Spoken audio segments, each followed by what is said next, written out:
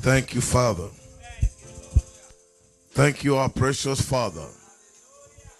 The unchangeable God, we say thank you tonight. The God that never fails, we exalt you tonight. Lord, one more time, we say take the glory, take the honor, take the praise. From beginning till now, you have proved yourself God in our life.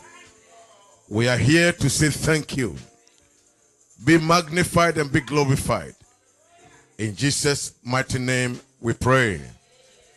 Somebody shout louder, amen. Our God is good and his mercies endures forever, amen. Please take your seat in the presence of the Lord.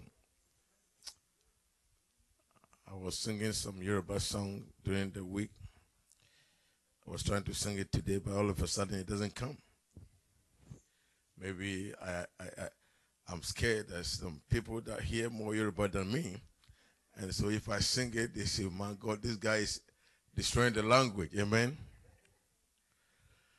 But no matter what you are going through, the God Almighty is more powerful than that thing. Amen? Remember who you are. God said you are a king. And anything that is dominating your life before the end of the week, God will give you victory. Amen? Now, when you hear God say that you are above principalities and powers and dominion, whatever that is dominating your life, God said you are above it. So you don't walk in that level where you think that this situation, there is no answer. There is an answer. Amen? What did I say this word? God is good. Praise be to God. If you have your Bible, I'm going to take you through the Beatitudes. What did I say? The word? It is a statement of many revelations that Jesus gave us from that place that I want you to look at today, because it's very important for you and I to understand that. One thing I want to assure every one of us here tonight is the Word of God is a producer of faith. The Word of God is the word? The producer of faith. Without Bible, there is no faith. And without faith, there's no life, according to my Bible. Praise God. Now let me put it again. The Word of God is the producer of faith. That is what the Bible said in the book of John, chapter number 20 and verse 31. He said, these things are written that you and I may believe the only Son of God. And because we believe, guess what? We will now, but these things are written that you might believe the Son, the Jesus, the Son, the Christ, the Son of God, that believing you might have life through his name. In other words, without you believing or without you having faith, there's no life that you have. God said in John 3:36, he said, any man that believes in the Son of God have everlasting life. But those that don't believe, they don't have life, one, and the wrath of God is upon them. Think about that. God's own curse is upon a human being who say, I don't believe. So when it comes to faith in the Word of God, we get faith through the Word of God. If the Bible was not written, there wouldn't be anything like faith. What is faith? So it is written for we to believe. And when we believe, guess what? We have life. Is someone listening to the Word of God? Now listen to the two scriptures. I just put them together to let you know that when you believe, you have life. John 3:36, that is what it says. He said that he that believeth have what? Everlasting life. And she shall see what? That individual shall see what? Come on, say life.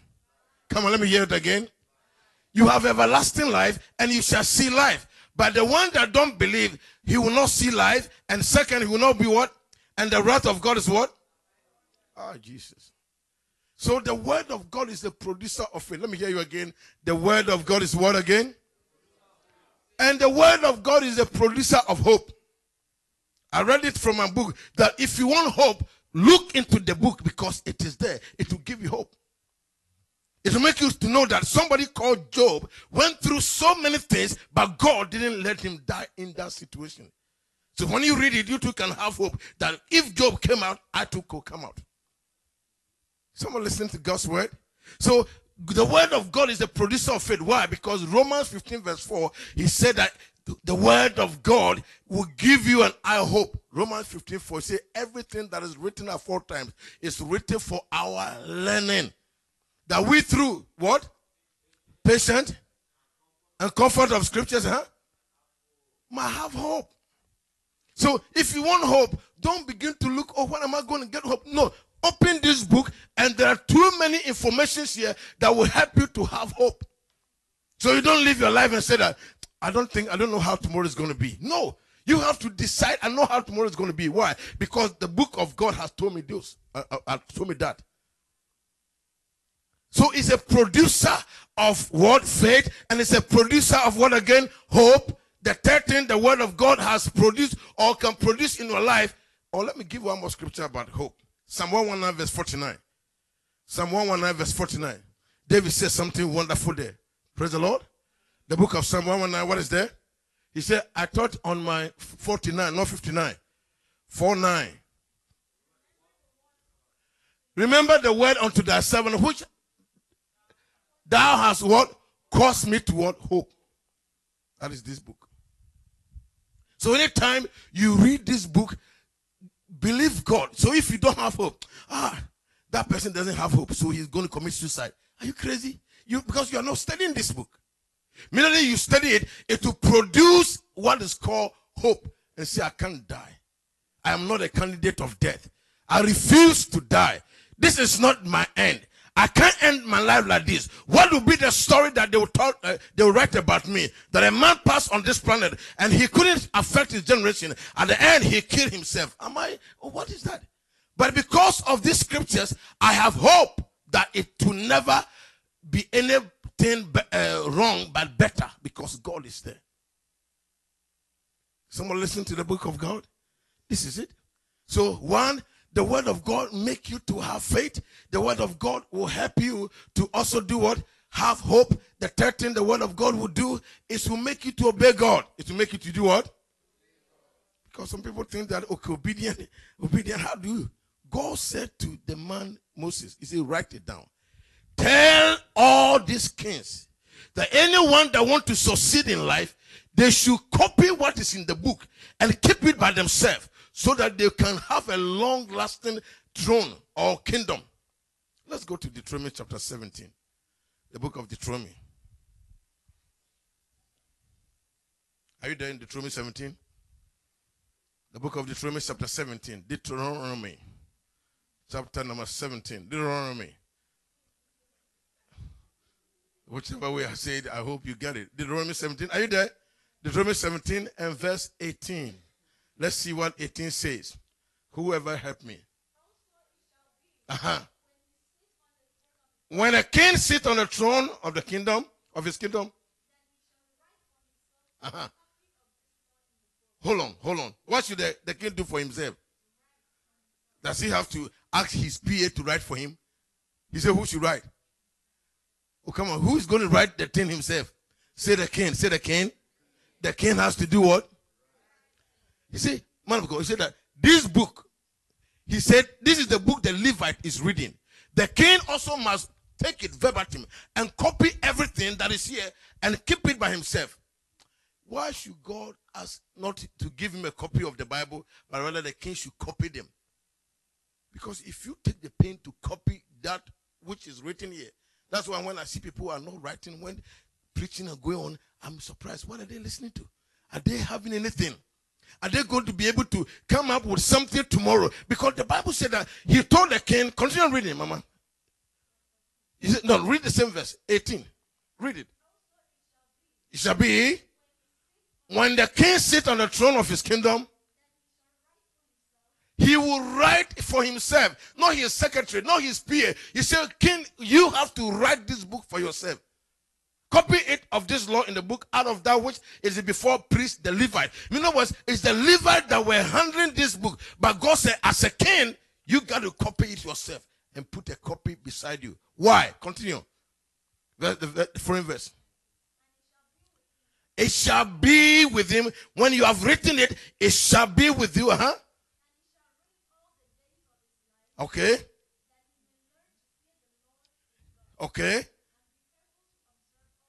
And be careful to observe. One, to fear God, and two, to observe it. Because if you write it yourself, that's why I'm surprised of the people that wrote certain things here and said that I'm going to be committed. Every day, God, you're going to see me in church, sir. No way, my tithe I will give you, sir. Oh no, I will put you first, sir. People write things and they still forget.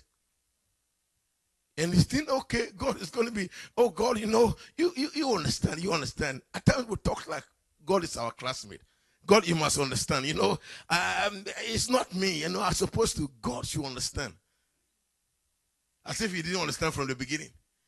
As if he was the one pushing you. Bible said the reason why people are condemned is because, one, they don't know the scriptures, neither the power of God. Two things. They don't know the word of God. They don't know the power of God. For that reason, people do things at the end of the day, say, we didn't know that. Then it's too late. So today, I'm just showing you, this is not part of my message, but I'm just showing you the power the word of God carry, that if you can take time, have you finished reading it? Read verse 20. He said that if he write this book and put it beside him, one, he will fear God. Two, he will obey God. His heart will not puff up.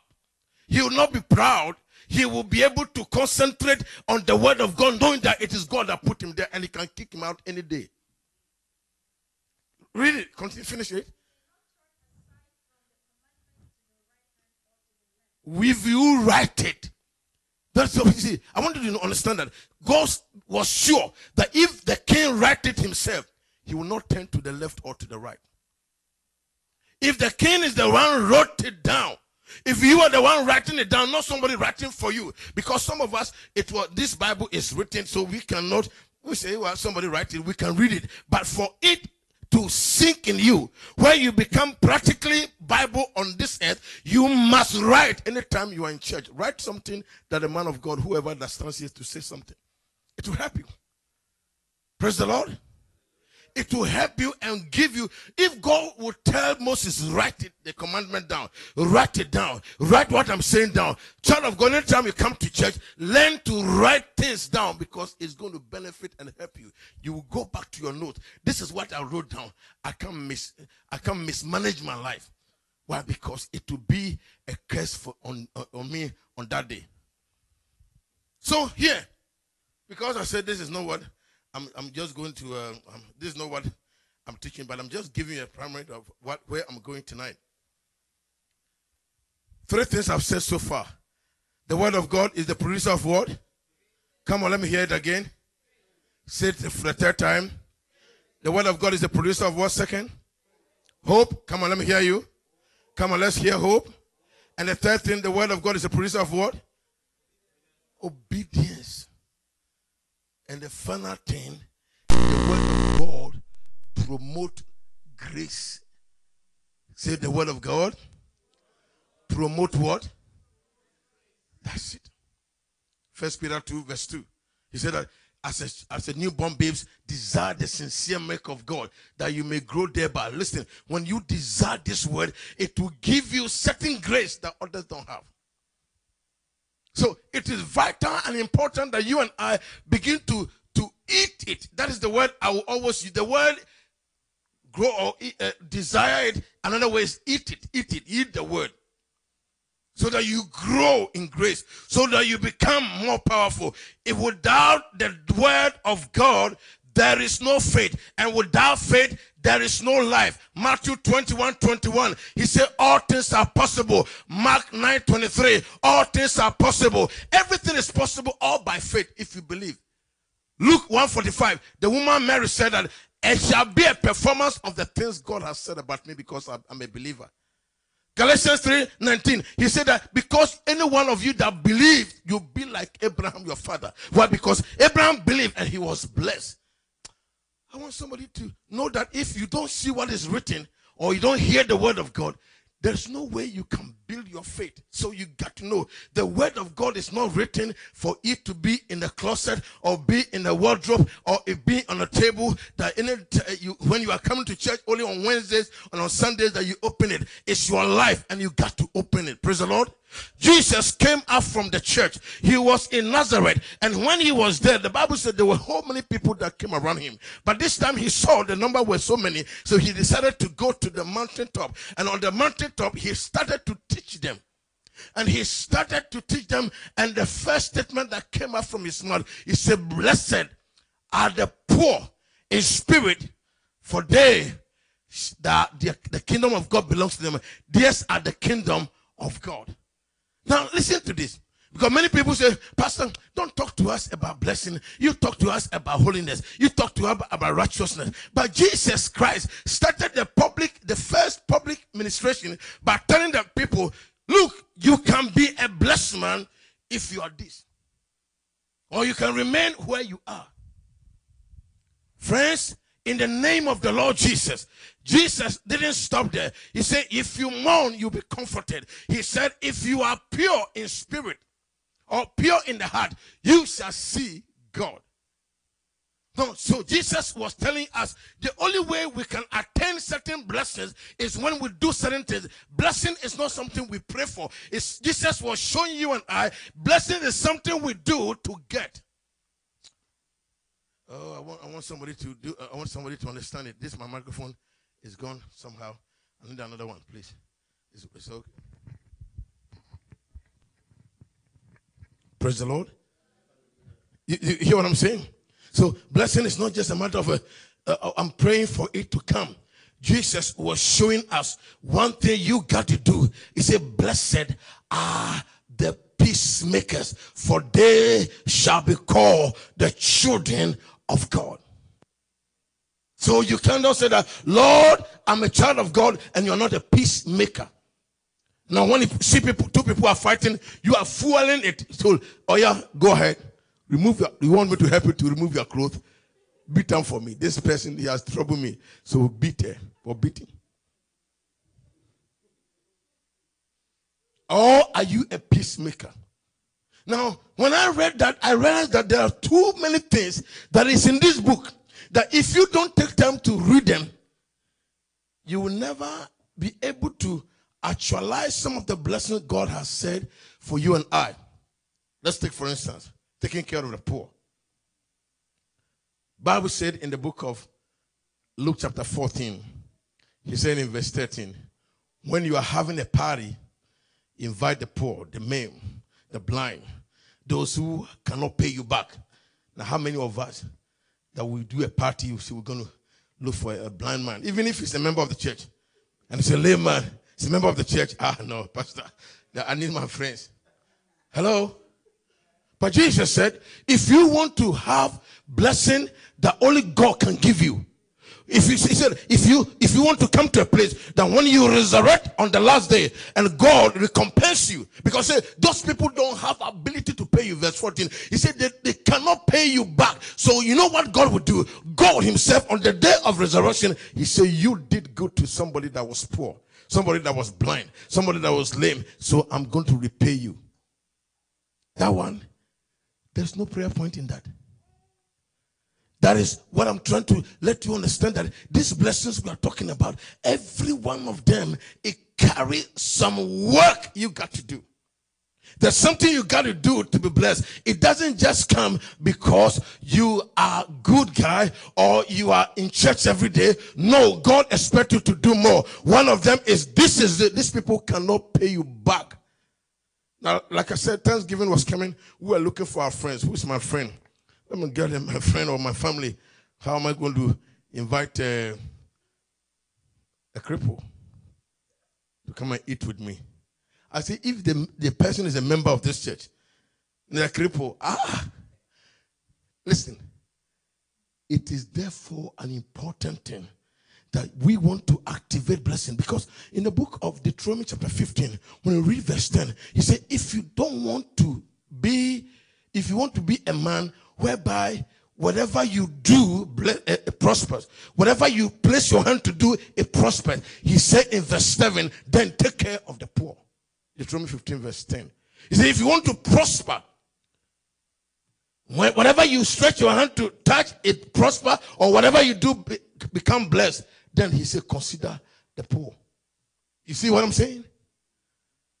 Shall bless thee in that works, and in that thou puttest thy hand to do, it shall be blessed. Somebody is being blessed here today in Jesus' name. Because in your mind you have a good heart. You want to see people who are less fortunate to be blessed. That is what God is looking for. Praise the Lord.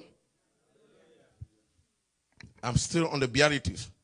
So this is I was quoting Jesus' one. So I'm teaching you the one he gave me. Praise the Lord. Hello. Jesus gave us the Beatitudes, a statement of blessing, but this is the one he gave me. This is the one the Holy Ghost gave me. This is not the one that Jesus was quoting there. So I hope you understand what I'm saying. So I'm also showing you another level of blessing adding to what Jesus gave us. So I'm not going off the book. I'm still in the book. So just be patient with me. Let's see Proverbs 22 verse 9. Proverbs 22 verse 9. He said there are people that have what is called a generous eye. They have a generous eye. They have a bountiful eye. They are staunch givers. They have eye to give their own food to the poor. God says such people, they are blessed. Look at the word there. He that had a bountiful eye shall be what? Come on, they shall be what? Why? Because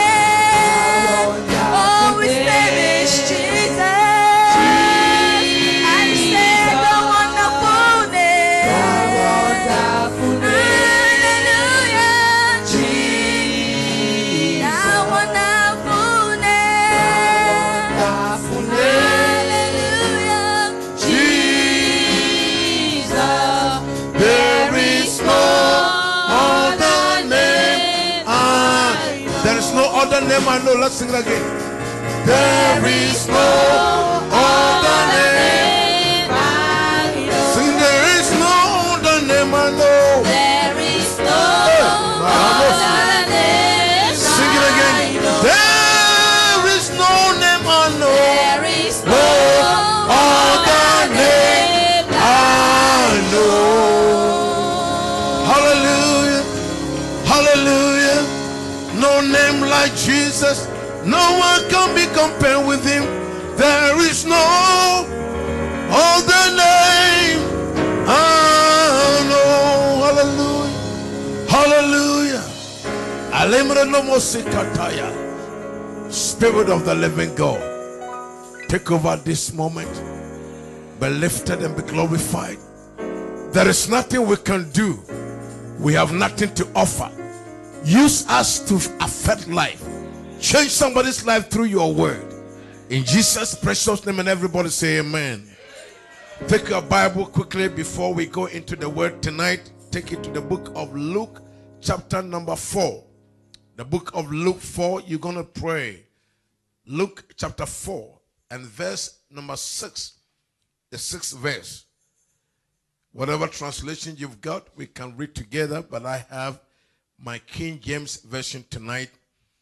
I want you and I to read in company the word of the Lord.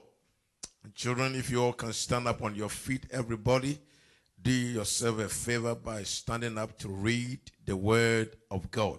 Luke 4 and verse number 6. Let's read together. And the devil said unto him, all this power will I give thee, and the glory of them, for that is delivered unto me, and to whomsoever I will give it. Look at somebody you don't mind looking at and say, neighbor, whatever your ancestors, whatever glory, whatever power they have delivered to the devil, tonight you are taking it back. Oh yeah. Look at it again. Devil said, all the power, all the glory, all the honor that you're supposed to have, it has been given to me, and I give it to whomsoever I will. That's the devil speaking to Jesus. Now, some of us, where we are coming from, our mothers agree with the devil. So the glory that's supposed to come to us, the honor that's supposed to come to us has been taken. So you are born again, you pray, nothing seems happening because the devil said, no, your parents made an agreement with me. There was transaction that happened that for that reason you are not permitted to get married. You are not permitted to have your baby. You are not permitted to have that glory, that honor that's supposed to come to you. You are not permitted. He said, it has been given to me by your parents. Adam gave it to him. So he was telling Jesus, you can't get it except the blood. And Jesus shed his blood for you and I. That's why you got to stand in the name of Jesus. Any transaction that has gone on through my parents, that have made the devil to have power to the extent of boasting that everything has been delivered to me. Your parents deliver you to me. Your parents covenanted with me, agree with me, and say, for you, this is how far you go. He said, there's a power, there's glory, but he said, you are not getting them because it is with me. But somebody got to take it by violence. Somebody got to do what?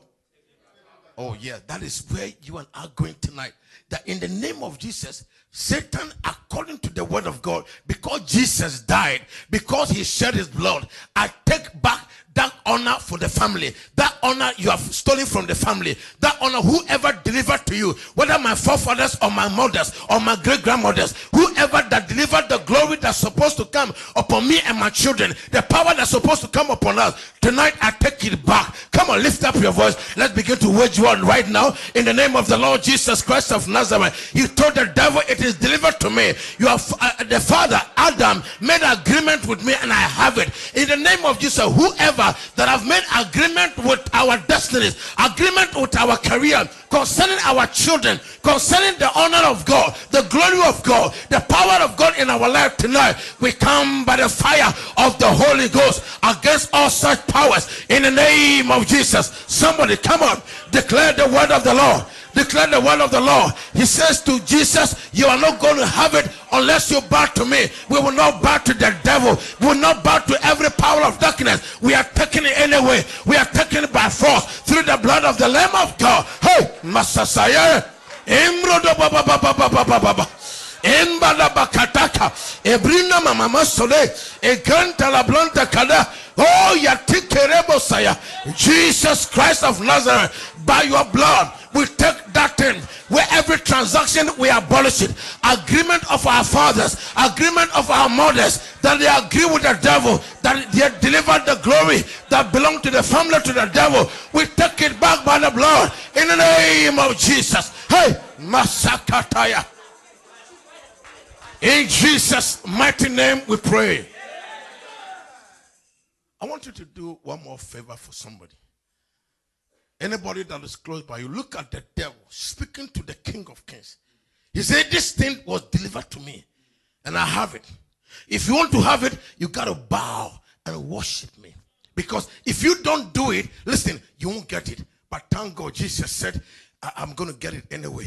Bible says, I will lay down my life. In the book of John 10, when you read 18, he said that I have this power from my Father. I have this commandment from my Father that I can lay down my life and I'll take it back again. I'm going to take it by my blood. Praise the Lord. He said, I'm going to take it anyway. So by my blood. And that is the blood we are using. Look at somebody and begin to pray that any glory that's supposed to be on you now, that is not there today, by the word of the Lord, I claim it now for you. I decree it now for you. You will not die, but you see this glory, the power of God. Every transaction your parents made, any transaction your father or your mother made over your life that deny you of greatness, I abolish it. I stand against it. I release the power of the Holy Ghost, the power of God upon your life, the glory of God in the name of Jesus.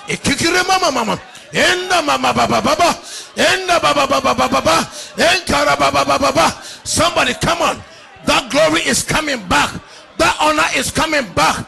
That power is coming back. That joy is coming back. That marriage is coming back alive in the name of Jesus. Holy Ghost, Spirit of God. Manama Sadabaya. In Jesus' mighty name we pray. Father, we thank you for that word. We receive that glory tonight. By the word of the Lord, any transaction that had gone on by our forefathers and the devil, that has given the devil the strength and the foothold over our life, we stand by the blood of the everlasting covenant, the blood of atonement, and interrupt every such decision. We take back our glory. We take back our marriages. We take back our children. We take back our prosperity in the name of Jesus. Spirit of God, let all men that are here tonight never remain the same for what you have done in our lives. In Jesus'